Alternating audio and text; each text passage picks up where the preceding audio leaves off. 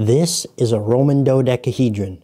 Well, a plastic version of it. Now, I made one of these in the past out of PLA, and it looked pretty cool. But with the PLA version, there's still seams to hide, and I wanted to try making one seamless. And now that I have a resin printer, I can print things out of castable resin seamlessly. Now, clearly this version is smaller than the last one I made, but in real life, they were different sizes too. According to the Google, they were anywhere between 4 and 11 centimeters in size. So this one would still count. This one still needs to be cured, so let's cure it. The resin is cured with UV light. So in this case, I'm just gonna set it in the sun for a bit. Once it's cured, then I need to carefully remove all the supports.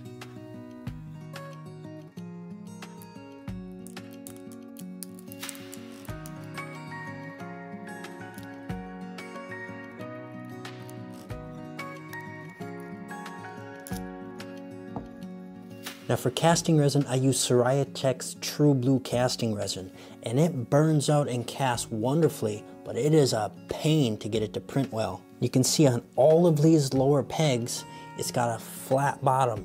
It didn't start to build the way it was supposed to. The upper pegs look good, but the supports, it's like they didn't actually reach or support the bottom of the pegs. And that's kind of typical with this resin. Anything really delicate is hard to get to print properly. There's even one spot in the main body that is like cracked.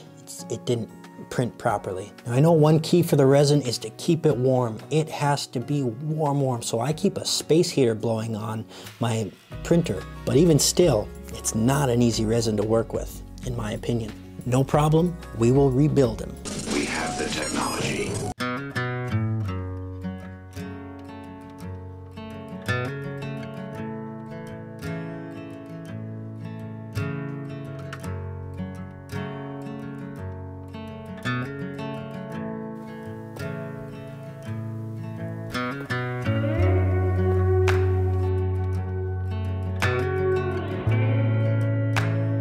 Okay, so what I did is I added a sprue to each, what do they call these? Pins, bulbs, pegs? We'll call it a peg. I added a sprue to each peg where it was flat on the bottom. So that'll become metal. So then when I cut the sprues off, I'll just reshape that metal into a round peg. And where there is that small crack, I just took some wax and filled that in and tried to draw that little circle back onto the piece. Maybe not as good as the Romans did, but I think it'll work. So now, let's invest it. I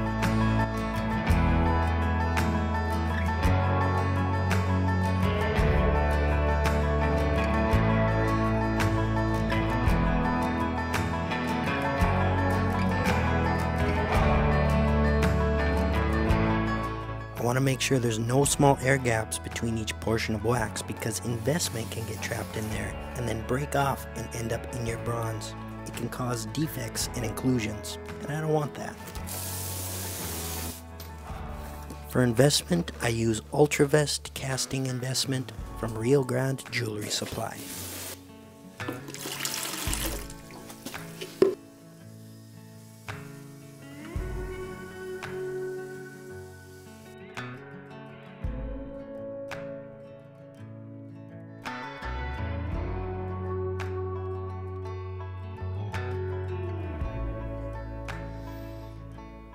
It's always good to use a vacuum chamber to get those bubbles out of the investment.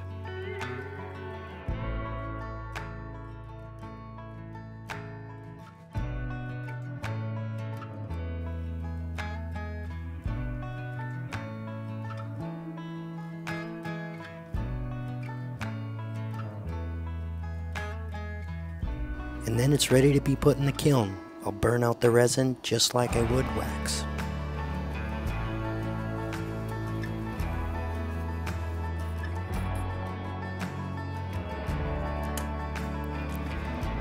This regulator is going to drive me nuts.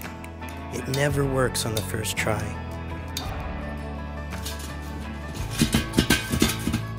But eventually, it does work.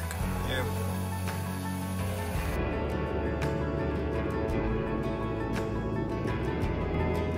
You know, when the Romans made these things, they couldn't just pop it in an electric kiln and have it melt out for them.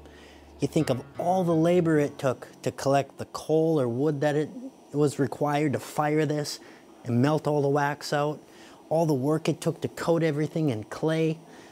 Just amazing. We're definitely spoiled nowadays, but that's all heated up, melted out, and ready to cast.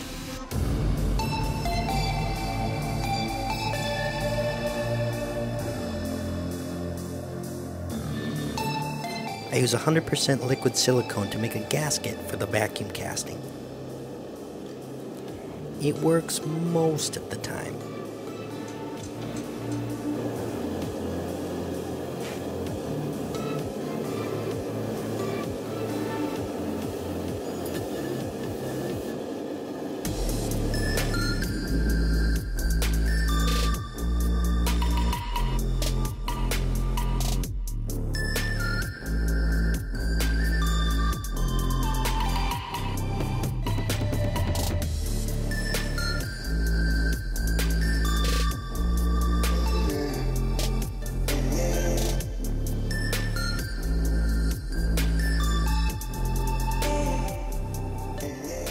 On this one, the vacuum seal didn't take, and I tried as hard as I could to get the seal to work again, but I just couldn't do it.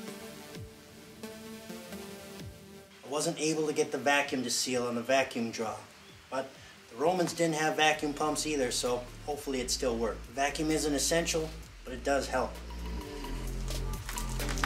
Let's check and see if that's still hot. Yep, it's still hot. Let's check now. Yep, still hot.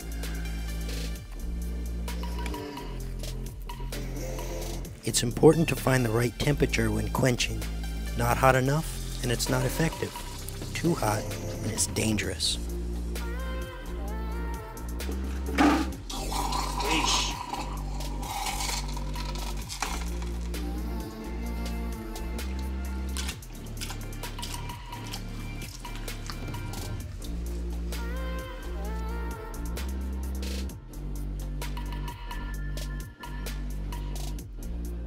In spite of it not getting a good vacuum, that turned out pretty well. It looks perfect. Now there's one really interesting thing here. I had a bunch of sprues going down to these nubs, and you can see right here, some of the nubs didn't connect all the way to the main riser. I'm thinking it's because it got full first from these central runners, and then these were where the air was escaping, and then the metal started going up. But you can see here it didn't quite connect, so there is a point where it got vapor locked, where it didn't have an escape and it didn't have enough pressure to blow that out. If the vacuum was running, that probably would have been drawn out and full of metal. Every time you cast, you learn something. So if you're venting something, you don't want it to go out the same hole as you're pouring into. Otherwise, that'll happen. But we luckily got away with it. Let's clean it up.